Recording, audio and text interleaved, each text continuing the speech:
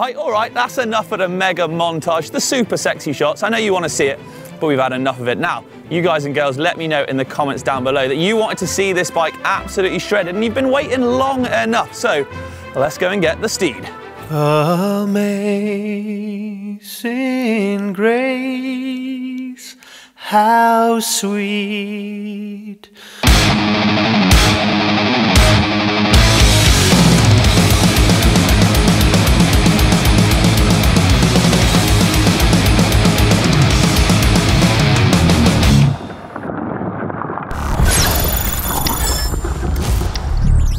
Welcome back, everybody. Now, for those of you who didn't see, I built up one of the cheapest full suspension e-bikes I could find. And if you haven't seen it, well, don't worry, it's linked in the description down below.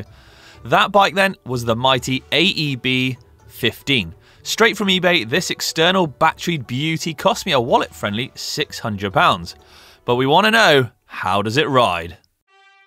Here it is then, people, the mighty Allegro AEB 15, 100mm of travel front and rear, hub-driven external battery beauty. I mean, look at it. Behold its glory. We've got ergonomical grips. We've got 7-speed out the back, yes, and a kickstand. But what we want to know is, how is this off-road? So I'm here in a private quarry because, remember, this is a throttled bike. It's got a thumb throttle on it. It's not a pedal-assisted bike. So we're on private land, which is the only place in the UK that you can use these things. So first up, the hill climb challenge. As a bit of an e-biker myself, we all love a climb, so that is the first test for this thing. 350 watt brushless motor at the ready. We're going to put the old seat up into climb mode because no dropper. Droppers are expensive. We need all of the assistance. Assist, assist, assist, assist. Right. See you on the other side. Ugh. Oh my God. No pedaling. Will we even make it up this gentle slope? Come on. Oh my God, she's burning out.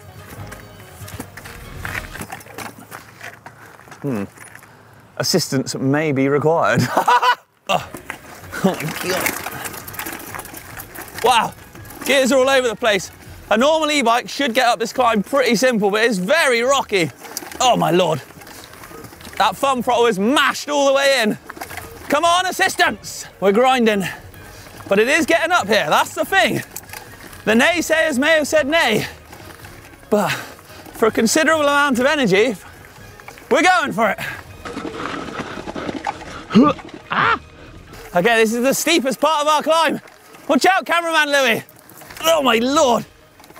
Is there any assistance? Yes, mellowing, heart rate peaking. All right. Okay, that's the halfway point. So, a fundamental flaw with this bike, not necessarily the bike, but the design, is that, oh my God, the hub drive means that when you're really far over the front, you're losing traction. Oh my God. Come on, hub drive. Ah! Ooh. I didn't make it. Take two. Sprint! Oh my God. Come on. Oh my God. It's so difficult. Oh my God, we're not gonna make it. It's under power. Oh my Lord. Okay, there's an inherent problem with this bike. Well, many. But the biggest is just underpowered. Trying to climb up here feels like there is very little assistance, unfortunately. The motor's just not powerful enough. And the problem is, with all that weight on there, like at the back of the bike, it makes you feel like you're gonna loop out all the time, so you have to have so much body weight forwards. Oh, that's enough of that. Let's get on to the proper scary stuff and go downhill.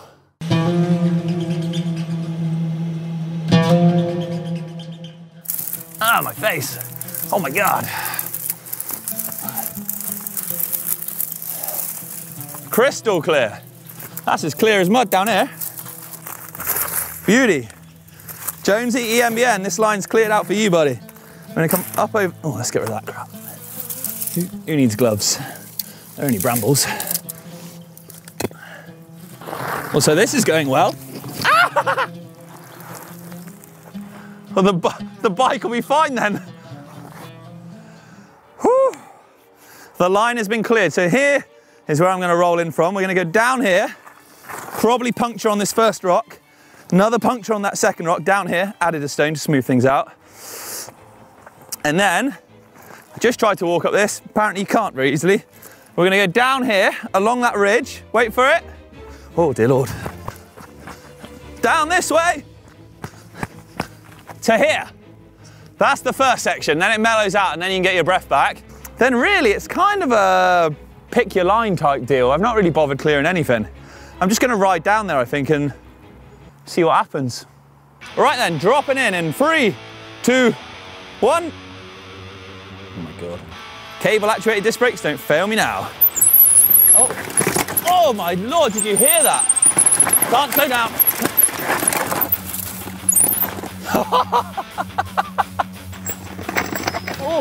Oh, did you hear the ting? What the hell was that? Oh God, did you hear that?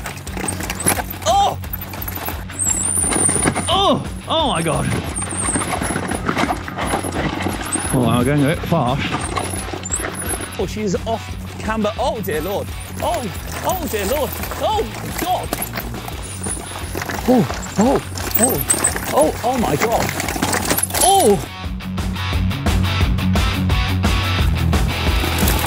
Oh Lord.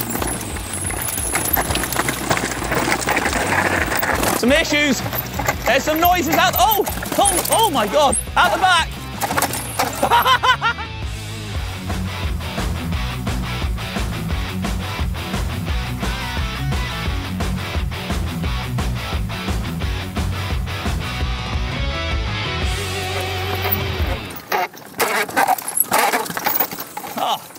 Silky.